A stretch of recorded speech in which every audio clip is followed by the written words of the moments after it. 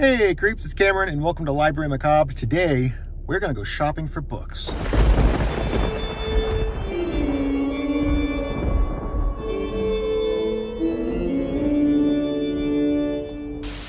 I always get a lot of questions about where I buy my books, where I go shopping for books. I do a lot of my shopping online, but there are quite a few bookstores in my area that I like to hit up every once in a while. So I'm gonna show you some of those bookstores today. Now there are a few different kinds of books that I am looking for today. Vintage horror paperbacks, that's what I'm always looking for. The more vintage horror paperbacks, the better. That also goes for vintage YA horror, so anything from the 80s or 90s. I'm also looking for other retro kinds of children's books like Babysitter's Club, Sweet Valley High, Bailey School Kids, Goosebumps, Fear Street, Christopher Pike, all of those books from my childhood. And I'm also always on the lookout for more vintage mysteries like Trixie Belden, Nancy Drew, Hardy Boys, all of those kinds of books. So fingers crossed that we're gonna find some of those today. We're gonna start off with a thrift store. So I'm gonna head over there right now and I will see you when we get there. Bye. All right, we're here. The first stop is St. Francis Thrift Store. Now don't worry, I am going to be going to some bookstores here very soon, including a couple of my favorite bookstores. But St. Francis is always worth checking out whenever I'm in the area, and this just happens to be the closest place. So I'm hitting this up first. I often find some really good books in here, especially vintage books. I mean, the entire vibe of the store is pretty much retro. They haven't updated it since like the 80s. It's pretty cool. So I'm going to mask up and we'll see what we can find.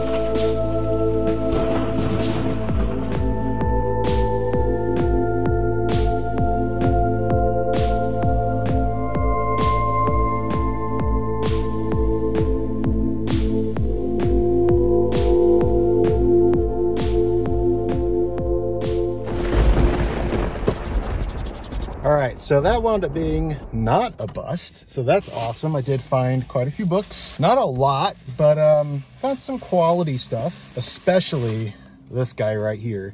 Here we have R.L. Stine's Fear Street Seniors. This is a super rare series. Like, if you look these up online, these are going for a lot of money, and it's really hard to collect these. I have a few at home, but I did not have a copy of book 2. So this one's called In Too Deep. Only 79 cents, which is a great deal. This made me so freaking happy. I also found a couple of Sweet Valley books. So we have Sweet Valley University. This is book number 4. The first book in the Sweet Valley Kids series. That was only 49 cents. Here I found a book by Phyllis Reynolds Naylor. This is called The Witch's Eye. It's a very old school edition. I remember reading this back in school. This was only 79 cents. And I also found a copy of Babysitter's Club, book number 1, Christie's Great Idea. Now, I usually try to just collect first printings of all of the books that I get. Like all the other books I got were all first editions. This one isn't, but I've been needing a copy of the first book so that way I can actually read the series. All right, next we're gonna go to Bookery, which is in Fairborn, Ohio, one of my favorite places to shop. That's where I bought the majority of my vintage horror paperbacks. So we're gonna go there next. All right, we are here at Bookery Collectibles, which is one of my favorite places to come and hunt for books. It's mostly now a collectible comic book store, but they still do have quite a few like more valuable limited edition horror books at the back of the store. And then across the street, they have all of the like modern comic books and some board games and stuff. Bookery is located in Fairborn, Ohio, which is one of my favorite places to come because this is actually like one of the spookiest places in Ohio. Main Street here in Fairborn is mostly made of Halloween stores, and these stores are, for the most part, open year-round. When I wrote my book, Autumn Crow, a lot of people thought that I based the town of Autumn Crow on like Salem, Massachusetts or something like that. Actually, I took a lot of inspiration from Fairborn, Ohio. The Halloween stores here are amazing, and this is where I pretty much grew up. I used to come here all the time, year-round, not just at Halloween time. There are several Halloween stores on the street, as well as a really spooky oddity shop called the Secret Chamber, and it looks like they're open right now, so I might actually go into that shop after I'm done book shopping.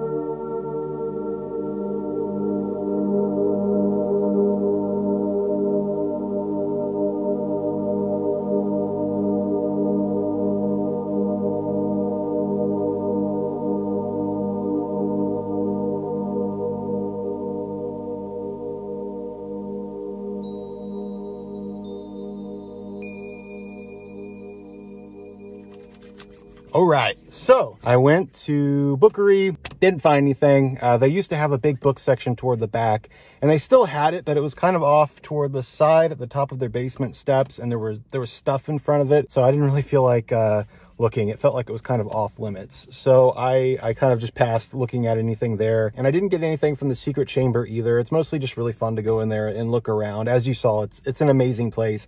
I did, however, go to the toy store, which is right behind me over here. And this is a pretty cool store. It's got a whole bunch of toys, so if you're into collecting toys, that might be a good place to look. But I remembered that they often have some Goosebumps books. So I went in there, and sure enough, I found one Goosebumps book that I still needed. So this is Goosebumps Presents. This is Let's Get Invisible, one of the few Goosebumps Presents books that I'm missing. It was only $3, so I'm really glad that I went in there. This is in really nice shape. So next up, we are going to go to classic half-price books.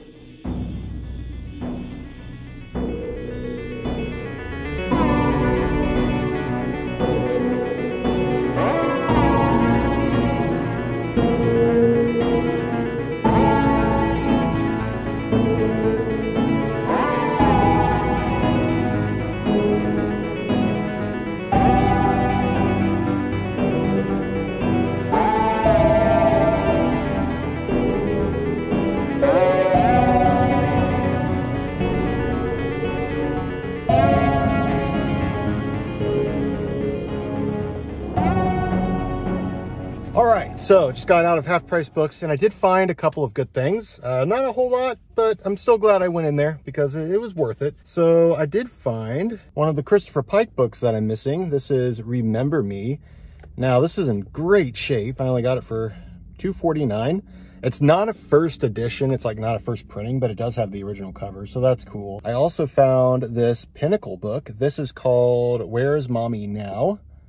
And this isn't one of those Pinnacle horror books. This is actually like one of those thrillers, but I always pick these up because I love the covers, and they still kind of pass for horror. Like, I still put them in my horror section, and it's in really beautiful shape, no spine creases. They did have another one in there that I almost bought, but it wasn't in the best shape, so I went ahead and let it go. Also found another Goosebumps book. This is Give Yourself Goosebumps number 10, Diary of a Mad Mummy. I already have this, but this one's in like brand new condition, so I went ahead and picked this up for only $2, which is great. I also found a Scary Stories for Sleepovers book. These are like Scary Stories to Tell in the Dark, only the stories are a little bit longer, and they're not really folklore, they're just kind of Goosebumpsy stories. And then I did find one more book, and that is a Bobbsey Twins.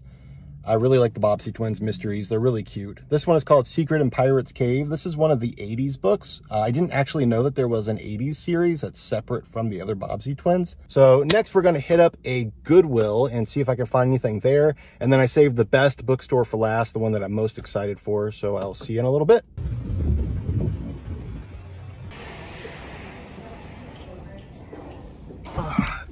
Nope. Not a damn thing in there. We are going to actually run to another Goodwill. There's another one that I just remembered. It's a newer Goodwill, and it's also near a Dunkin Donuts. So I think I'm going to get myself an iced coffee because it is actually really hot outside. Yes, I'll take one iced caramel craze latte. What size? I'm going to need a large, please. Large iced caramel craze. And that's it. Go for it.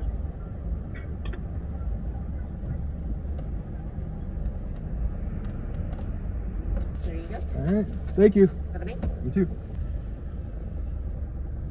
Look at that. Not gonna lie, I did not realize that this was gonna be quite this huge, but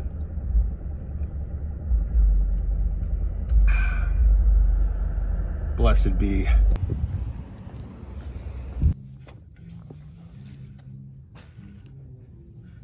That book is in chronic pain.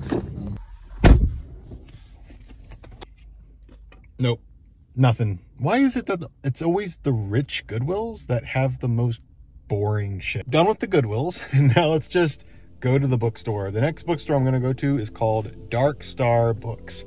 This is in Yellow Springs, Ohio. Dark Star is really awesome. They always have a really good horror section, and they update it fairly often. Like I said, this bookstore is located in Yellow Springs, Ohio, which is actually a really famous town. If you know the comedian Dave Chappelle, he actually lives in Yellow Springs, and he's always got different celebrities coming through. I think Bradley Cooper was in recently, of course Lady Gaga, and a bunch of other celebrities that he knows. So it's definitely made a name for itself.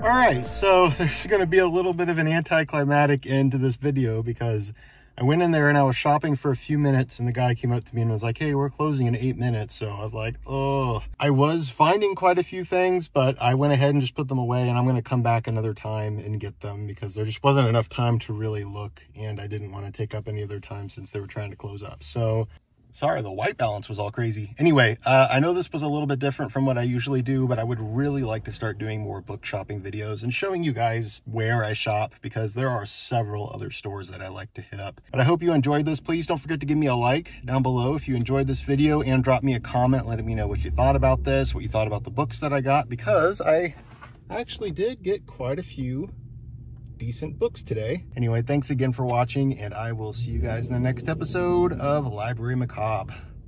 Later, creeps. P.S. I literally drank this entire thing in like 5 minutes.